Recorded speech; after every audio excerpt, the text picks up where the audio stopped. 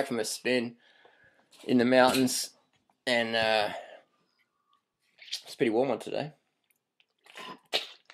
People say, Harley, your bike weighs 10.56 kilograms. How come you ride a bike so heavy? Sure, I could go out today and buy a Specialized S-Works Tarmac SL4, you know, some Zip 202, 6.5 kilos or some crazy lightweight rig and just go even faster, definitely. But from what racing I do, man, I've raced A-grade on the 10.56 kilo bike on the Gold Coast in Australia, and it doesn't really make much difference. Cycling's a lot about aerodynamics. If you're doing the Tour de France, then yeah, for sure, you know, every gram counts because you're racing for, say, 82 hours over 21 days, and the winning margin, it can be as low as 23 seconds. I mean, you got Conador and Schleck, I think it's 23 seconds, correct me if I'm wrong. So where every gram counts over an 82-hour race in 3 weeks, then yeah, you're not going to be riding a 10.5 kilo bike. You need the lightweight, you know, UCI legal bikes. But for 99.9999% of us, worrying about your bike weight does not really fucking matter. Worry about bike fit. Worry about carbohydrate intake, that you get enough, so you always got enough glycogen. Because it doesn't matter if you're Conador or Lance Armstrong, when you run out of glycogen, boom, your wattage just goes through the fucking floor and you get dropped out the ass off the back. See you later, chewing the stem by yourself down the road, getting passed by fatties.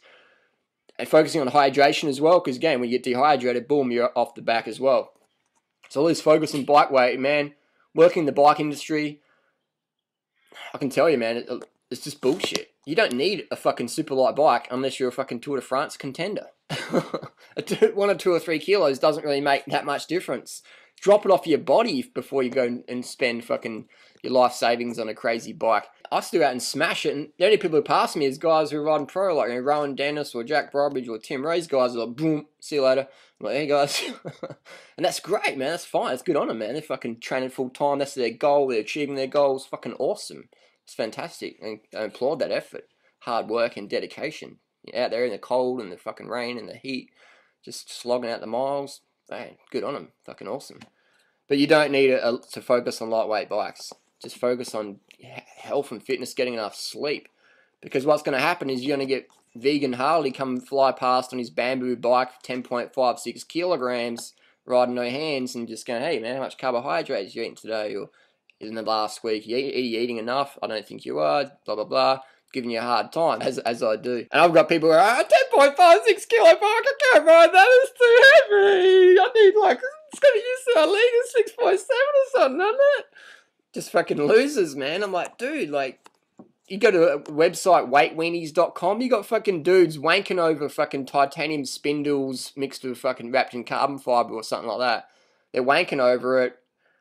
There's the lightest bikes on the planet, and then you're like, do you guys actually fucking ride, or are you guys bike collectors? Which is cool, man. If you want to collect bikes and wank over parts, power to you, man. That's all, no, ain't this and that. I'm just saying, I can the focus for performance, put it on your health and on your body. And again, you want to have the balance there. You don't want to go too crazy and undereat and just get fucking dropped and, you know, spat out the back and be a handful to be around. So you always want to have the balance. Problems with lightweight bikes, they're not durable. I was at a race the other night and the guy came down, just a light crash, pulled his carbon bike in half.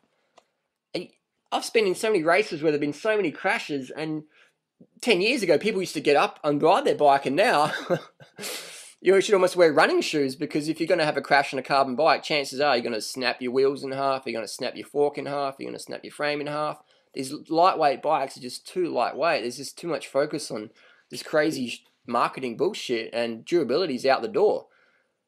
Durability's out the door. So now my next bike, it's not going to be a carbon fiber bike. It's going to be something heavy, like a heavy alloy or a heavy bamboo. Something strong, because I ride my bike as a lifestyle, and I don't replace my bike every year like you have to do if you got a carbon bike, because those fuckers just crack a lot, especially in a low-speed crash. And that's cool, man. If you want to ride a carbon bike that's, you know, 6.8 kilos, power to you. I'm just saying, man, you don't need to. Don't let people tell you that before you can be super fit, you have to spend fucking XYZ amount of dollars on a crazy-ass lightweight bike before you can go out there and have fun and enjoy yourself. Because that's bullshit. I'll tell you right now, I've set all my personal bests this year on a bike that's weighed, you know, between 9 and 10 kilograms. Straight up, man. I'll tell you that. Sure, I could probably go faster on a lighter bike, but it's only going to be seconds faster. Unless you're riding the Tour de France, it doesn't really fucking matter. Focus on getting your bike fitted properly. So many people out there riding super light bikes, and their bar seat height is just like a fucking yoga master, and they're like, they can't even touch their tippy toes, but they're riding bar stem heights like that. It's like, man, crazy. So focus on bike fit, focus on getting enough carbohydrates, focus on hydration, focus on the early nights, focus on having fun. Get a power meter, train smarter versus harder. Just have fun, man. Get out there and give up the whole, my bike's too heavy, so I can't have fun mentality, because I see it all the time working in the industry. People coming in, when I get like 30 grams off my seat tube, then maybe I can like keep up with my mates. I'll tell you what, man, if you can put a 10 kilo backpack on my back and I'm still going to keep up with most people. Definitely. Definitely. So focus on dropping the fucking 20 kilos or the 80 kilos or whatever you're going to be dropping before you worry about buying a bike that one crash it's in the bin. Fuck, man. Disposable $10,000 bikes. That's what I call them. Thanks for watching. So I'll see you out on the road. Have a lot of fun. Stay carved up, hydrated up, well slept. See you on the road. Take it easy.